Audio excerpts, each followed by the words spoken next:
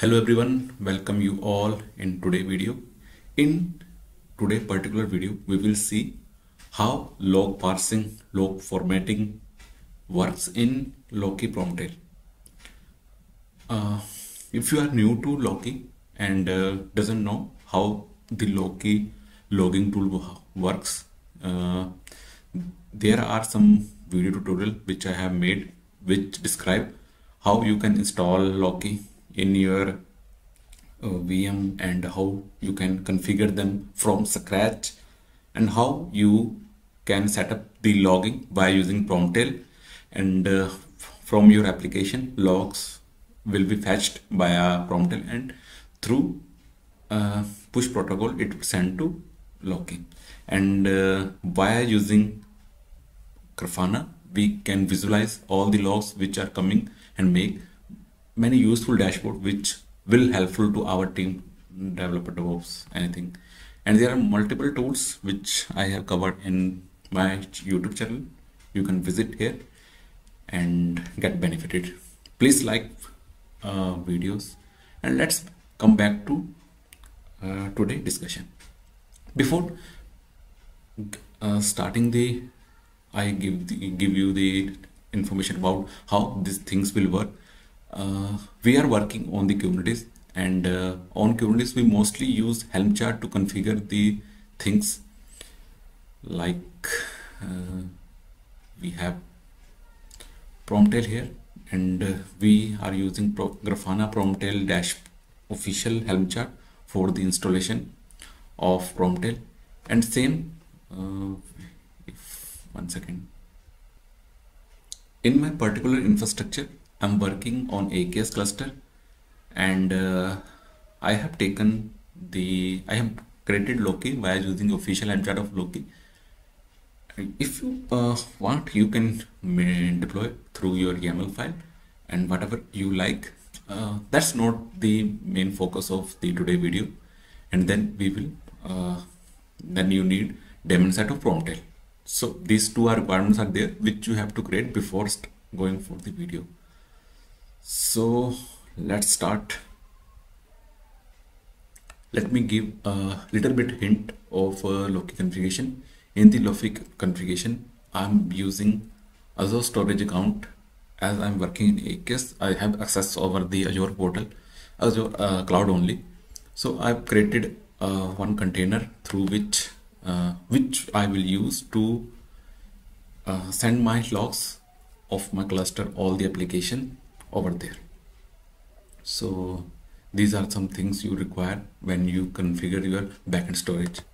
If you wish, we can create full video of Loki installation via Helm and Promtail installation via Helm. Let's start. First, I make you clear what is the problem statement. If you see, these are the Loki Explorer tab, and I have taken the Loki as a data source. Under that, I have a pre-built label namespace, and I have Slack namespace Jagger, which we have done installation in the previous videos. If you wish to learn the Jagger and open telemetry, and you can go here and through our old video you can learn the Jagger. So by default, namespace, label, app pod, these come. Log level is not come. So one of the requirement from my team was that they require label as the labels on the Promtail log, so that can easily filter out and make some useful dashboard out of it. So for that we go for the configuration of Promtail. How we can do configuration? Either you have to apply it through your Helm chart only, but first you know how the things work. So if you see under the pipeline section, pipeline stages section, we have different kind of settings available in Promtail. If I show you here,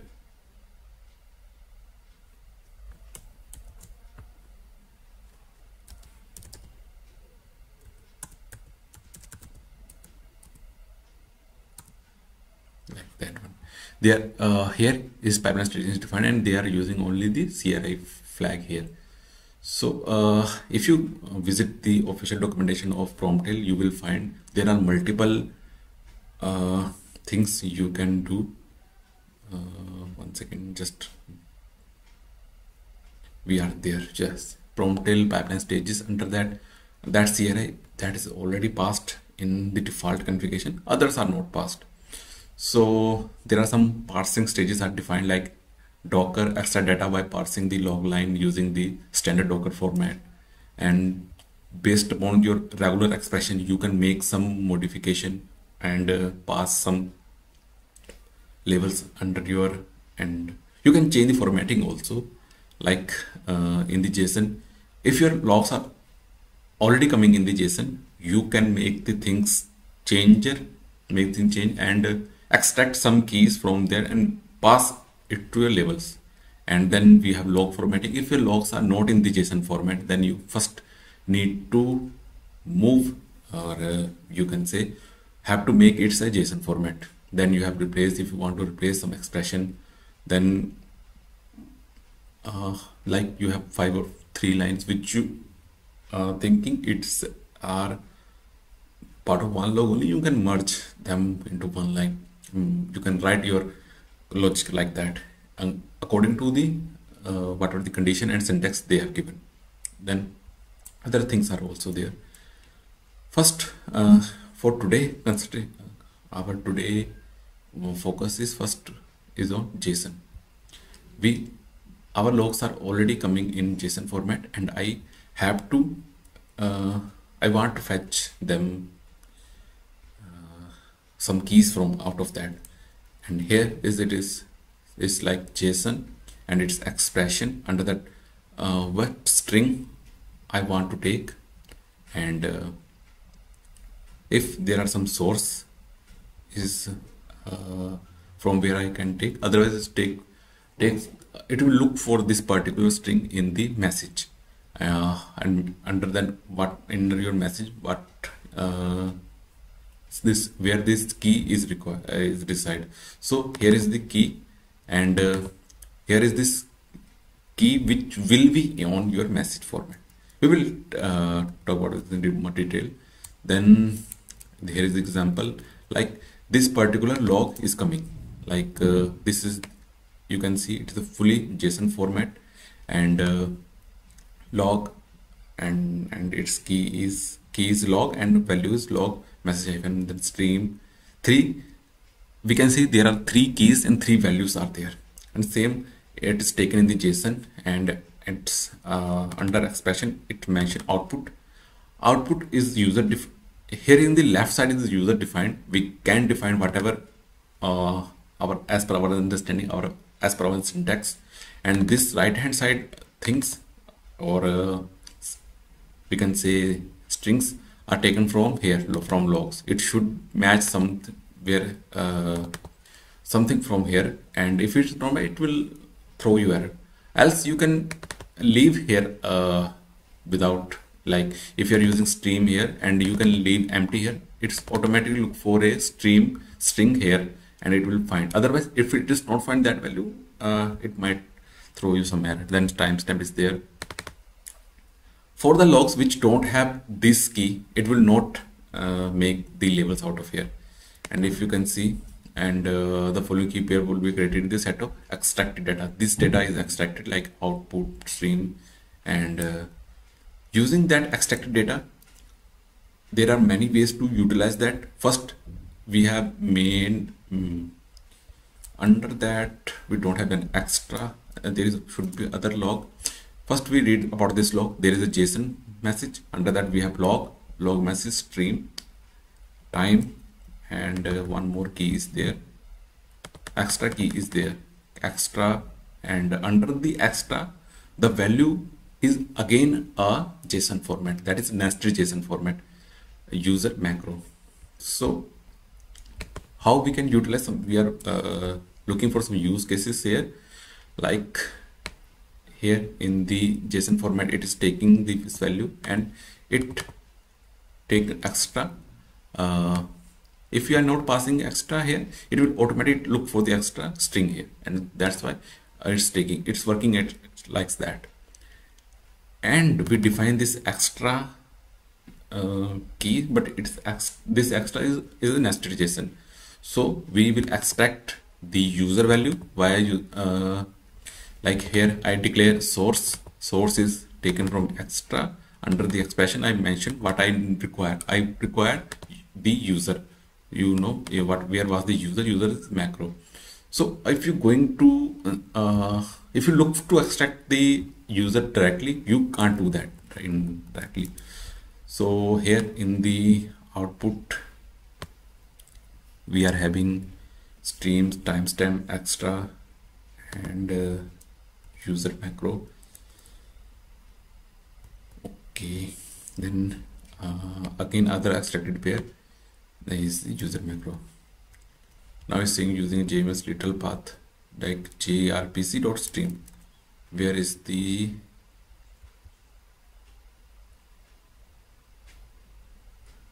parameter user literal expression to parse a JSON field with special character in the name. Okay, like dot, it's not supporting the dot and hyphens there. To make them work, you need this kind of syntax, that first is the single quote, then double quote, and then this thing will work fine. So that was the log extraction by using JSON.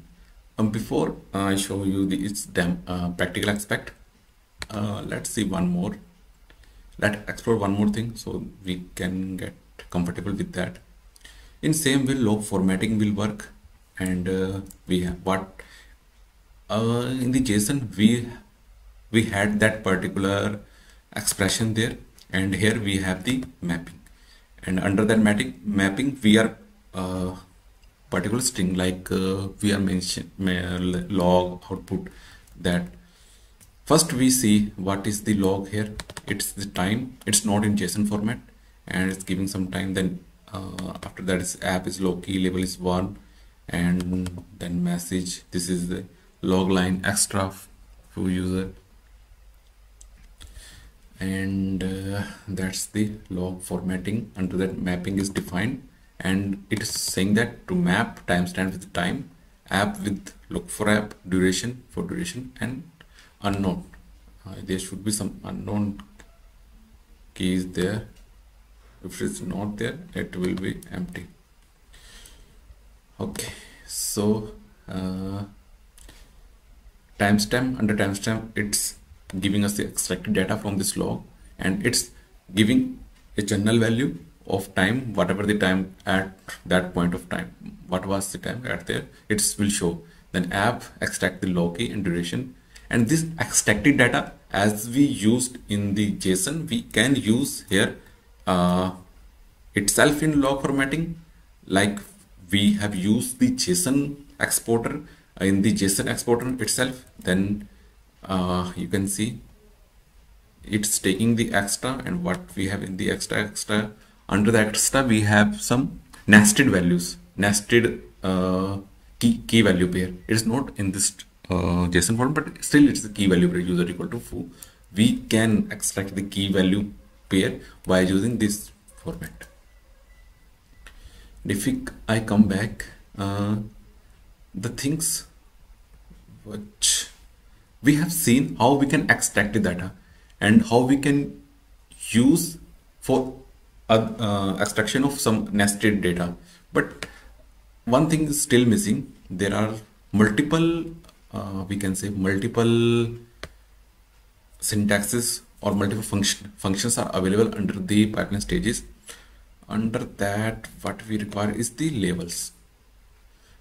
Actually, we need some labels on our log. Sorry, as we don't have the label, and might be log label and some other useful information which you want to map, like labels is equal to string, and that is the schema. You can say syntax. Use define these labels like labels colon, then under that key value pair, whatever you want to define. And here in the JSON format, And from where we will get this pairs, we can utilize whatever we have generated from log.fmt and JSON exporter. Like here in the JSON, we have expression stream, and it is extracted this key value pair stream, and we have passed this stream in our labels. Here you can see there is a log message. This same message which we have seen in, I think we have seen it under JSON format, and it's have stream and values stdr, and we can pass the stdr. We can pass this stream is equal to stdr in the labels of log. So now move to the main part. In our kubernetes.yaml file, under the snippet, we will pass our JSON expression which extract the labels, and it looks for the string label under that, and whenever for whatever log it's get this extracted key, it will pass this under the we can say under that labels, and we will start having the labels in our queue. We can say under the logs of Loki. Like here, if you have done installation from the default settings, you will not find this label is equal to info, and moreover whatever I've just created one, and you will not find that. Now we have getting this under our log.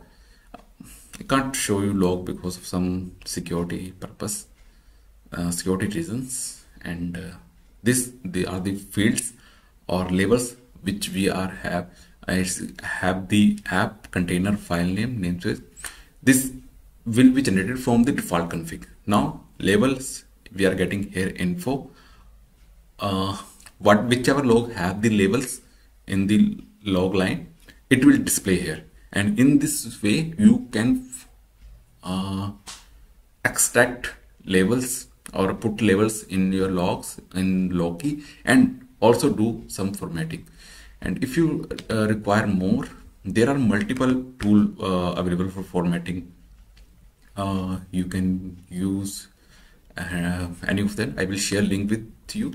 Please like video to support us. Thank you.